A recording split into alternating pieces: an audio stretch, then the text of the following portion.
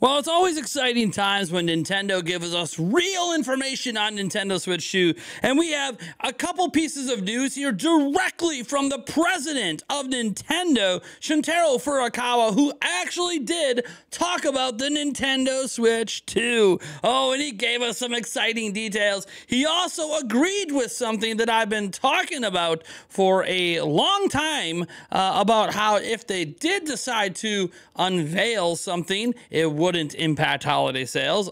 These are his words, not just mine. So this is pretty crazy. And also, we have a new data mine of Nintendo's playtest that revealed a couple of features as well for Nintendo Switch 2. So look, you guys could tell me that you're tired of Switch 2 content. And you know what I tell you? Too freaking bad, because Nintendo's giving us information, everyone. If you're enjoying all the Switch 2 stuff and you want to tune into our podcast tonight and everything else, go ahead and subscribe to the channel. Let's go ahead and dive right in because, hey, Nintendo dropped this document, all right? This document was from their financial meeting yesterday. This is where they actually met with investors, and we have this future outlook section that I find to be really interesting. So this is an update to when they originally told us that there was obviously new hardware coming years ago. And it says here, you see value-added services, Nintendo account, coming forward from the Switch to the integrated hardware software successor to Nintendo Switch. Now, here's what it says in this document. These are Shuntaro Furukawa's words. Until Nintendo Switch, there was no easy way to have consumers purchase and gameplay histories carry over across platform generations. As a result, our relationship with the consumers was interrupted when a new system was purchased. The introduction of Nintendo account made it possible to tie consumers' history to their personal account, enabling Nintendo to maintain a continuous relationship with the consumers across platform generations. We have communicated that we plan on making an announcement regarding the successor to the Nintendo Switch during this fiscal year. This is not the announcement.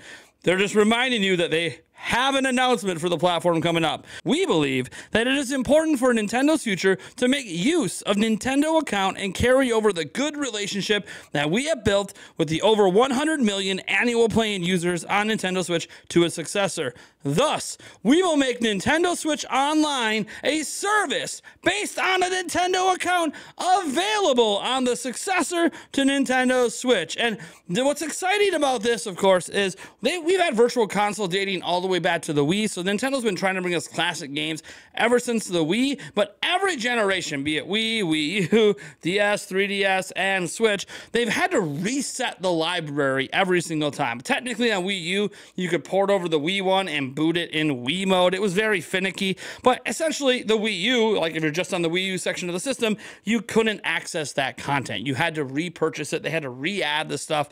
It was very finicky. For the first time in Nintendo's history, their classic library, their NSO features are forward compatible. So that means day one on Nintendo Switch 2, you are going to have access to all that classic games and all the value add that they've already put into the Nintendo Switch Online service. Maybe even the music app. He doesn't bring up the music app being added to the Switch 2 here, but I would venture to guess that that app might be coming to Switch 2 at some point. But here's the thing, Furukawa wasn't done. When we go back to this document and we scroll down, we see this. This is huge. Nintendo Switch software will also be playable on the successor to Nintendo Switch. Furthermore, Nintendo Switch software will also be playable on the successor to Nintendo Switch. In addition to being able to play Nintendo Switch software they currently own, consumers will be able to choose their next purchase from a broad selection of titles released for Nintendo Switch. Further information about the successor to Nintendo Switch, including its compatibility with Nintendo Switch, I explained today, will be announced at a later date. And then if you go down, there's no more, this just talks about how they're utilizing their cash and where all their money's going to building assets and strengthening the company and building their new headquarters and all that stuff. And also in there, we got confirmation of something Brazil noted that Nintendo had started a third-party initiative to get more games coming over. And in this document, it actually also confirms that Nintendo is working on a third-party initiative to get a bunch of games over. So yeah, basically Brazil looks like he's on fire. Speaking of PH Brazil. He did mention that since Nintendo didn't put the clarification in there, that this does include physical backwards compatibility. So while that's not coming directly from Nintendo, Nintendo just says it will be backwards compatible. Technically, if you're backwards compatible both ways, you would just call it backwards compatible. You wouldn't have to clarify that. So you can argue Nintendo did confirm that, but just to clarify, Brazil said it does include physical backwards compatibility. So that's also really exciting. And here's the thing, Nintendo didn't just leave it to that document to tell us what's up. They also went ahead and jumped out on Twitter. A lot of you guys have already seen this tweet. Here's it in Japanese. Here it goes. So this is Furukawa. At today's corporate management policy briefing, we announced the Nintendo Switch software will also be playable on the successor to Nintendo Switch. Nintendo Switch Online will be available on the successor to Nintendo Switch as well. Further information about the successor to Nintendo Switch, including its compatibility with Nintendo Switch, will be announced at a later date. So just re-clarifying all the stuff we went over. But we're not done, because Furukawa had more to say. In this document here over on a Japanese news website, there is a quote in here from Furukawa that says the following. We do not believe the reveal of the Nintendo Switch successor will affect the sales of the Nintendo Switch. Guys, I've been telling you that this whole time, that I don't think Nintendo actually thinks it's going to impact the sales of Nintendo Switch in any way possible. But, you know, a lot of you guys disagree. A lot of you guys think there is something to be had here. Now, I've been saying this whole time that I don't think that is anything we need to worry about, but we actually have some additional details thanks to a data mine of the Nintendo playtest. You can see here over here on the Gaming Leaks and Rumors Reddit, NSO data mining reveals 4K resolution option, which we already kind of knew that based on a lot of other information and leaks out there, and support for mesh shaders. So Blue Sky user WaterTune has data mined 4K resolution instructions and support for the mesh shaders from the latest Nintendo Switch Online playtest software. Since Switch hardware does not support mesh shaders, this is just another breadcrumb leading to Switch 2. Necro Felipe also mentions it, and as we load up Blue Sky here, you're going to see what confirms it. Now, in case you're wondering here, mesh shaders are a new geometry pipeline that replaces Vertex shader stage with two new programmable stages, the object shader stage and the mesh shader stage.